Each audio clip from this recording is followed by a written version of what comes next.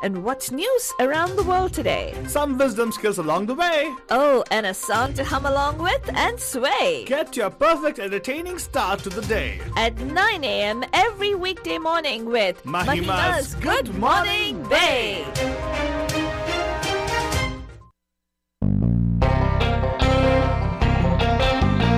Good morning, Bay. आप सभी लोग हमारी तरफ से एक प्यार भरा नमस्ते, नमस्कार, वनकम, नमस्कार, खुशामदीद, अस्सलाम वालेकुम, सत श्री अकाल, మీకందరికీ వందనము, जय स्वामी नारायण, जय श्री कृष्ण, जय जनेंद्र, हमारे इस्माइली भाई बंधु को बोलते या अली मदद, मौला अली मदद बोलते हैं सारे फीजिए मतलब बोलेंगे नीसा बोला बलजन। हम आ गए हैं आपके प्यारे महिमा के द्वारे मैसे फालतू बाबा and of course myself फालतू रानी लेकर आपके लिए एक और drive time show that's gonna make it totally exciting and totally मस्तानी बनते जा रहे हैं। and of course आपका बोल रहे कि आप आज सुन रहे हैं हमारा drive time show which actually is called Bay, it's not Bay Area's most popular show बलजन।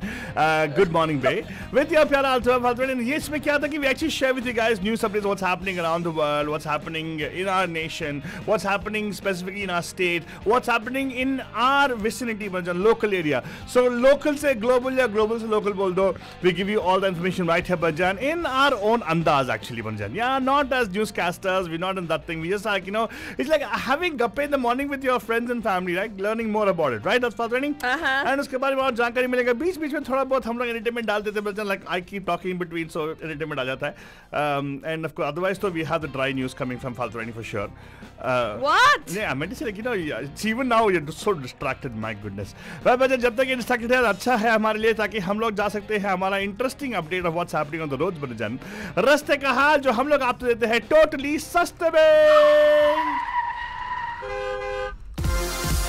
It's time for the Bandu Traffic Update. Call us from wherever you are at 408-912-2479. या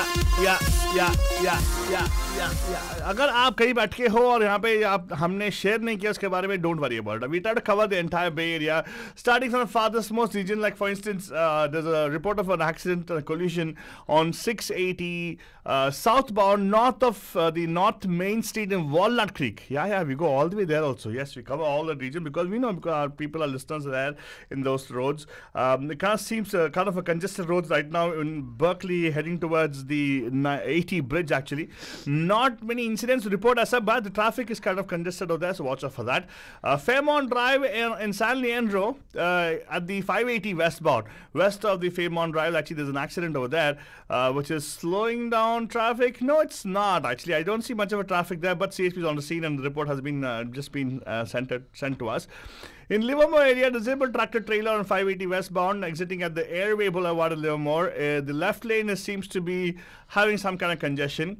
And let's look what's happening towards the north. Panajan, Redwood City, there's a vehicle fire on 84 eastbound at the Middlefield Road. The vehicle fire is kind of creating a kind of a blockade over there, so watch out for that. This actually is backed up all the way until the is that the sorry, but I'm trying to see near the Redwood Junction actually. So it's from Redwood Village all the way to Redwood Junction is the blockage over there. So it's a huge backlog because of the vehicle fire. Watch out for that. This lane is kind of looking risky if you look at me in such with the photographs and everything, Banjay. And apart from that, south, if you come down all the way south towards the 680, there is an accident with injuries, unfortunately. Southbound 680, north of 280, near the exactly in the intersection of 101, Banjay. The right shoulder is blocked for some reason. The only reason is that people are stopping road pretty much in that region, so watch out for that and drive very, very carefully. Banjam. Weather-wise, if you look at it, it's going to be a nice weather. You know, I told you yesterday it's going sunny all through the week. It's not going to be as hot it was yesterday, day first day Faltoni. Today, I think you should not have worn your shorts. Why? Because it's going to be kind of cold today, Faltoni. No, when have I dressed according to the weather? No, sorry. Please use the right words. When have you dressed appropriately? Whatever. For the weather. It's going to be somewhere in the, I think 70s, pretty much. But the weekend is going to be pretty hot and nice. It'll be nice if you want to go for a picnic. Probably it's a good time. I am seeing a lot of people nowadays being more free and not wearing masks and walking around. Please, guys, some more time. Thoda aur pehen lo yaar. Few more days. because we are still in the shelter in place. We might be in whichever tier you're talking about, Banjan.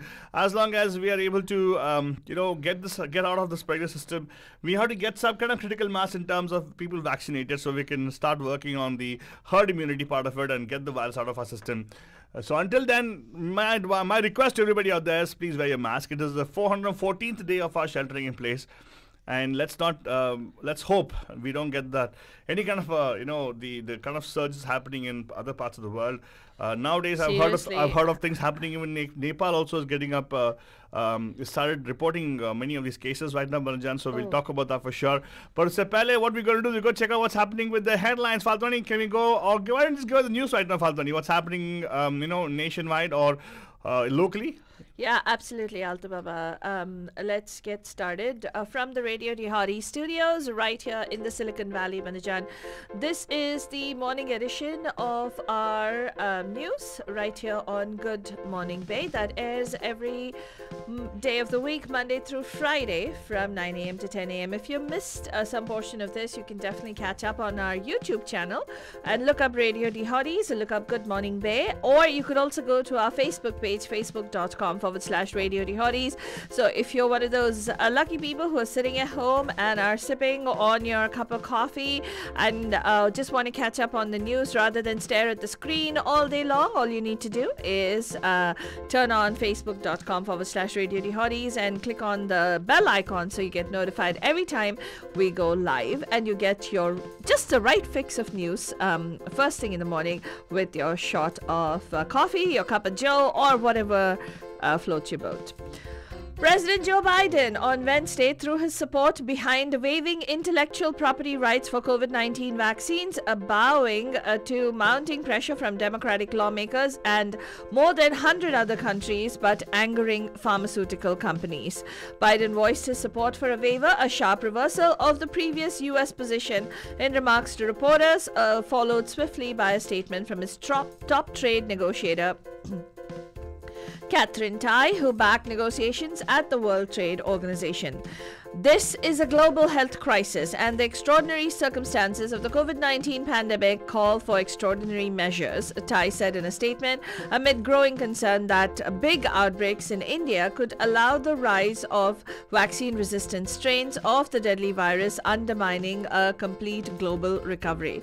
If you remember, Banajan, Dr. Anthony Fauci had made a statement not so long ago that even if there's one person who has COVID-19, right? Isn't that what was shared? Yeah. Even there's one person who has COVID-19 and is sick with it, the world is not rid of the problem because, it could very quickly mutate and spread to other people as well.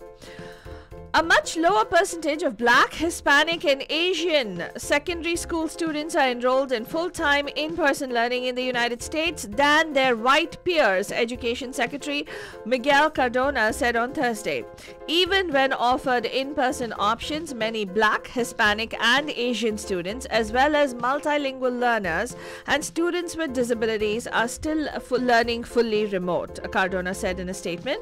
He said urgent action must be taken at the national and local level to get more kindergarten through 12th grade students and schools reopened full-time this spring and address the inequities that persist as the coronavirus pandemic abates. Authorities are monitoring the data closely and reaching out to states and school districts that are not offering full-time in-person learning, Cardona said in an interview with MSNBC. As COVID-19 actually upended education during the past year, Banajan, now what has happened is schools are turning the focus to mental health of students who are still reeling from the pandemic. Let's talk about the case of a Pennsylvania middle school teacher, Jennifer Lundberg, who often began her lessons in English gauging the mental well-being of her students. Sometimes she would turn the lights off and dedicate a few minutes of in-person class to walking the kids through exercises that asked them to identify stressors that they were experiencing. with her own teenage daughter suffering from bouts of depression and anxiety, which were brought on by the pandemic. That's right, Panajan. There has been a surge in mental health issues with teenagers, adolescents, tweens, even children as young as 10, 11, and 12 during this particular pandemic. And this veteran teacher saw evidence all around her of the urgent need for mental health support for young people. They're struggling in a way that I feel like a lot of times they don't even have words for. Students have left in the middle of the day to go to the ER to get evaluated because of severe bouts of anxiety. So educators across the country agreed students' mental well-being became a bigger priority after the pandemic forced schools to shut down or operate with a mix of remote and in-person learning. Some students struggle to focus, and isolation, worry, and depression has taken a toll on many. A Reuters survey earlier this year of US school districts serving more than 2.2 million students found that a majority reported multiple indicators of increased mental health stresses among students. So this has led to a flood of new funding and initiatives aimed at helping schools navigate the pandemic's aftermath. I do want to put in a quick plug here, Banajan, especially if you have a teenager or you have a child who is in distance learning, or for that matter has endured this, this entire pandemic, and they seem seemingly fine to you, regardless of whether they have a mental health situation or not. It is not please get over the stigma of, oh, my child has anxiety or depression. Get them the support that they need. Second thing, get them enrolled in Pragnya. That's right, Banajan. This is an organization that works with neurodiverse individuals. And the goal of Pragnya is not only to work with neurodiverse individuals, but to also raise the Pragnya amongst neurotypical individuals to live a developmentally oriented life. So the practices that we put in place at Pragnya actually have enhanced the quality of life of a lot of teenagers and a lot of adolescents and a lot of families that have been part of the program. You want to get more information about that, please go to pragnya.org. Again, pragnya.org, because Pragnya relies heavily and draws heavily from Eastern philosophies, Banajan, and concepts of mindfulness and wisdom therapy, which is what is employed to be able to bring about neurodiversity acculturation, the expansion of the sense of self, seeking the compassion and also experiencing compassion and gratitude in being part of a bigger community is what adds to the well-being of a lot of people who are involved at Pragnya. So I would urge every single one of you, please do go ahead and check out pragnya.org for more information. A new law that restricts the use of absentee ballot drop boxes for the early voting period adds new identification requirements for requesting such ballots and requires voters to reapply for absentee ballots in each new general election cycle. Previously, Florida voters only had to apply once every 2 election cycles. This law also gives partisan election observers more power to raise objections and require people offering voters assistance to stay at least 150 feet away from polling places and increase from the previous 100-foot radius. Republican legislators in dozens of states, especially after Trump's election loss, have pursued measures to restrict voting rights. This is literally like taking away their basic right to franchise, Manaja. In the aftermath of Donald Trump's false claims of the 2020 election being stolen from him through widespread voting fraud. Lawmakers in the Texas House of Reps were poised on Thursday to advance sweeping new voting limits despite opposition from numerous businesses. In Florida, Governor Ron DeSantis has signed this Republican-backed law imposing new voting curbs. So you can get more information about that on mediamahima.com. In local news, Banajan, a vegetation fire that burned 13 acres near the Antioch Marina has been extinguished after apparently sparking in a homeless encampment early Thursday morning, a Contra Costa County Fire Protection District captain said. The blaze was reported at 3:24 a.m. near One Marina Plaza. An East Bay school, high school, is dealing with a COVID-19 outbreak after the school says a number of students attended an off-campus gathering. The Las Lomas High School principal confirms that 21 students have tested positive over the past 3 weeks. Another 100 have been told to quarantine. Health officials say some of the students attended a party at a private home in mid-April, leading to this outbreak. It apparently was a single event. Contra Costa County Supervisor Candace Anderson has said that's what our contact tracing is showing, and unfortunately they weren't following the precautions that should have been followed. Finally, Banajan, 2 Asian women have been continued to be receiving medical care and have been hospitalized after being attacked brutally in San Francisco. An Asian grandmother is recuperating from emergency surgery after her family says she was stabbed in San Francisco at a bus stop on Tuesday afternoon. Police said she was one of the 2 senior Asian women who were stabbed by the same man in what appears to be 2 completely unprovoked attacks.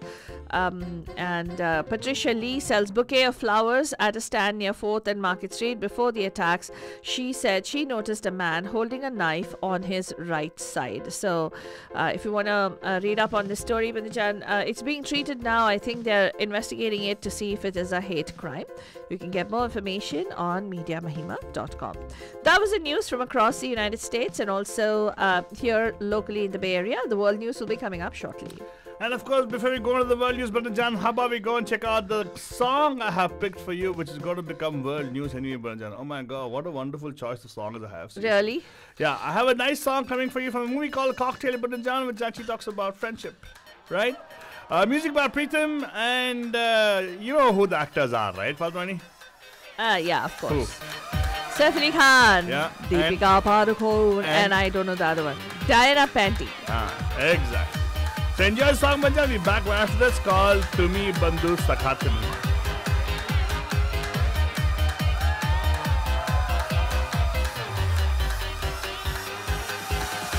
यारा तेरे सदके इश्क सिखा मैं तो आई जग तज के इश्क सिखा मैं तो यारा तेरे सदके इश्क सिखा मैं तो आई जग तज के इश्क सिखा जब यार करे परवाह मेरी मुझे क्या परवाह इस दुनिया की जग मुझ पे लगाए पाबंदी मैं हूँ ही नहीं इस दुनिया की तुम्ही दिन चढ़े तुम्ही दिन ढले तुम्ही हो बंधु सखा तुम्ही दिन चढ़े तुम्ही दिन ढले तुम्ही हो बंधु सखा तुम्ही every time every minute of the day तुम्ही हो बंधु सखा तुम्ही दिन चढ़े तुम्ही दिन ढले तुम्ही हो बंधु सखा तुम्ही. That's exactly what we keep telling you, Banajan. आप ही हमारे बंधु हो, आप ही हमारे सखा हो, Banajan. Sakha, Saki doesn't matter, same difference, Banajan. I'll tell you what, बंधु का इसी यही मतलब होता है. More than just a friendship, Banajan. The बंधु is a बंधु, right? Right. It's done. Like it's like there's no other 2 things about it. You can't unbandhu somebody. You can unfriend somebody, but you can't unbandhu somebody. So bandhu is what I've called you guys, Banajan, and thank you so much actually for joining us every day around the Good Morning Bay, learning more about all these things. And let's go to Faltwani and ask her, hey, how about some world news for us, Falto? All right. Following on the heels of what President Joe Biden is now saying with regard to the COVID patent, right? The European Union is also discussing, is willing to discuss a proposal to waive intellectual property rights for COVID-19 vaccines. European Commission President Ursula von der Leyen said on Thursday as drug makers fought their ground as their share prices tumbled. US President Joe Biden on Wednesday voiced support for a waiver in a sharp reversal of the US position, and his top trade negotiator, as I mentioned and shared with you before, Catherine Tai, swiftly backed negotiations at the World Trade Organization. The World Health Organization said in April that of 700 million vaccines administered around the world, only 0.2% had been in low-income countries. A recent surge of infections in India, the world's second most populous country, has underlined this particular point. He has been poisoned. He has been jailed. He is one of Haltu Baba's favorite international politicians to follow. And his close aides are either being persecuted, or have fled abroad. His anti-Kremlin opposition movement is now also likely to soon be outlawed as extremist. Yet, Alexei Navalny and his supporters continue to work on ways to remain a thorn in President Vladimir Putin's side, even as one of his most important financial backers says the movement in its current form is finished and will take time to rebound. In the eyes of Kremlin, the only half meaningful political weapon that the Navalny camp has left in its campaign for tactical, or what it calls smart voting, against the ruling United Russia Party in a parliamentary election in September, according to 3 people close to Russian authorities. Navalny supporters are said to be barred from that particular election via a court case due to unfold later this month, and planned legislation unveiled on the parliamentary website on Tuesday that would ban extremists from running for office. Oh my God. What a world we're living in, huh? What? It's the 21st century, and anything that they're going to suppress him from running, to suppress opposition. It just feels like we're back in that era. The Führer era. Anyway, a mixed martial arts fighter who joined anti-coup protests in Myanmar was wounded by a homemade bomb and later arrested, the military junta said on Thursday, among blasts in at least 3 cities as the junta battles to assert its control over the country in Myanmar. Fo Thaw, who was 36 years old, was arrested in a hospital while receiving treatment for leg wounds sustained while testing a homemade bomb late on Wednesday at a Yangon gym. The military's Myawaddy TV said. So you're saying that they claim that he was actually making the bomb and he goofed up? Yeah, that's what they're saying. But then there have been like blasts in 3 different cities that have been happening to disperse the protester crowd. He was among the 4 people detained and accused of colluding to commit violent acts. Government modeling had, hopes of India's rampaging second wave of COVID-19 speaking were set back on Thursday as record daily infections and deaths were again reported, and as the virus spread from cities to villages that were poorly equipped to cope.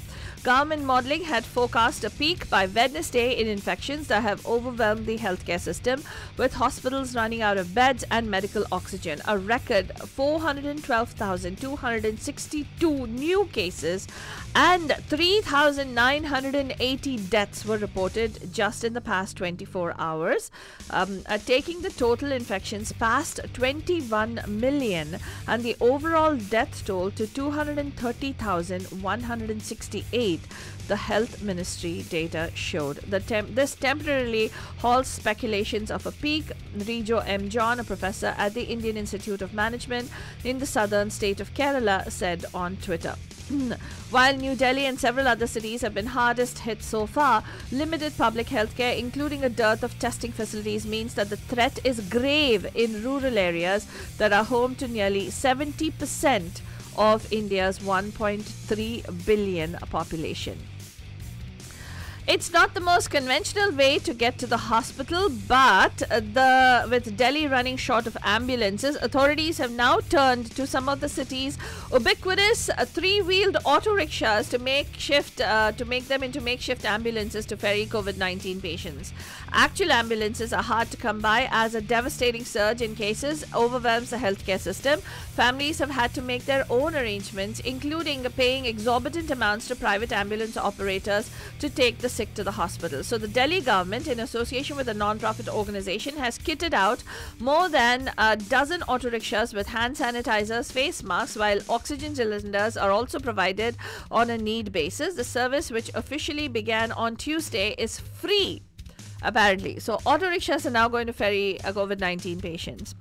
Also, Banajan, there is news that with regard to tracking, right? The good news is that the vaccines are working against a new virus strain circulating in India that spread to several other countries. It spread to several other countries already? The Indian variant, Al-Dubagat? That's why I said Nepal actually has some cases coming up right now. Yeah. Oh. Well, the bad news is that it won't be the only new version of the pathogen to emerge from an outbreak of this scale, underscoring the urgency of mapping other possible variants that may be currently racing through India's tightly packed population of 1.4 billion people. As the infection surged by more than 300,000 cases for 14 straight days, pushing India's tally past 20 million, the country's limited ability to track new mutations emerging from its outbreak is now a serious and growing concern for scientists. Prime Minister Narendra Modi, in the meanwhile, also has said, reviewed the vaccination rates statewide and also district-wise COVID situation. And he said that it is extremely important that states don't lose the pace of vaccinations. The PM was informed about 12 states which have more than 1 lakh active COVID-19 cases. He was also apprised of about the districts with high disease burden, and the need to ensure quick and holistic containment measures were also discussed as the PM also reviewed the availability of medicines. He was briefed about the rapid augmenting of production of medicines, including remdesivir, the Prime Minister's office said in a statement. And also in the meanwhile, Banujan, let us tell you that Russia has authorized single-dose Sputnik Light COVID vaccine for use, and they also are probably going to be sending this out to India. And in disturbing news from Mumbai, Banujan, the second wave of COVID has claimed more children. More kids have died. Hospitalization rates are 1.5 times higher this year than last year. So more on all of this you will actually get on mediamahima.com. Manajan, stay safe, stay happy, and of course we will see you tonight live on the Pam Pam show at 5. Tab tak ke liye hame ijazat dijiye. Have yourselves a terrific Thursday.